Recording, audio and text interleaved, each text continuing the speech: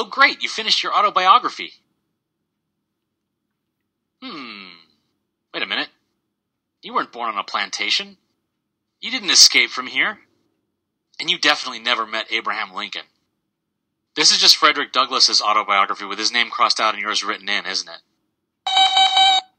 Sorry, but you're going to have to tell Oprah to pick someone else's memoir. Dear Tim and Moby, we learned about Frederick Douglass in school, but I'd like to know more. From Myron. Sure thing, Myron.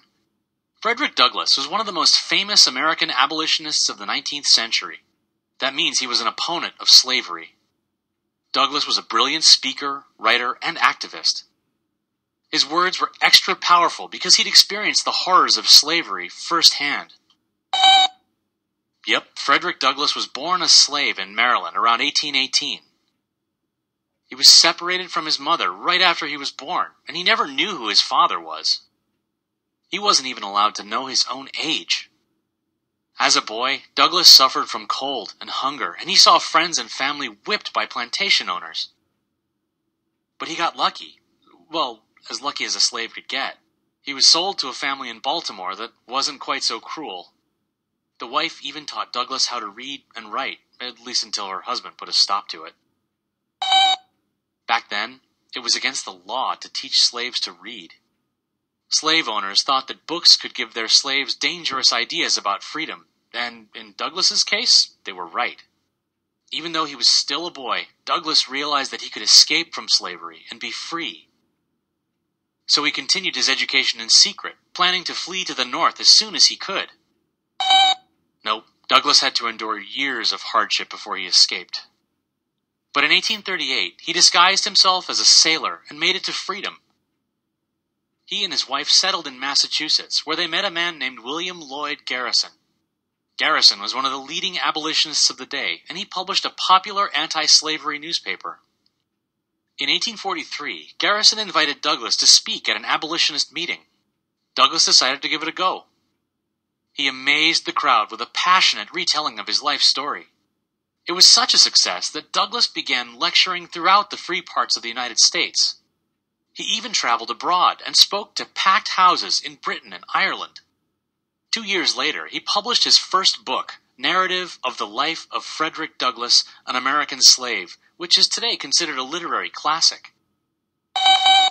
Yeah, I know you've read it. You copied out the whole thing. Anyway, the book became a bestseller in both America and Europe. The first-person prose gave readers a direct experience of Douglass's story. Many had never before considered America's slaves as human beings capable of suffering. Overnight, Douglass became a leading abolitionist spokesman.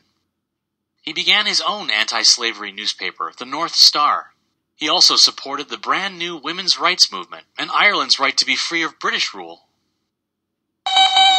That's right, Douglass was friends with Abraham Lincoln. During the Civil War, Douglass called for African American troops to be admitted to the all-white Union Army. When they finally were, he and his sons helped recruit soldiers for the first all-black regiment since the Revolutionary War. But Douglass got angry when he found out they were paid less than whites. So in 1863, he told Lincoln about it personally. It was the first time an African American met with the president at the White House.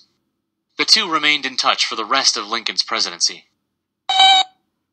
Well, after the Civil War, Douglass continued to lecture, write, and publish newspapers. He also held a bunch of official government positions like Marshal of Washington, D.C., and Consul General to the country of Haiti. Well, no, he died in 1895, so I guess he couldn't sue you for copying his book. But you still shouldn't do it. I mean, plagiarism is wrong. Oh boy.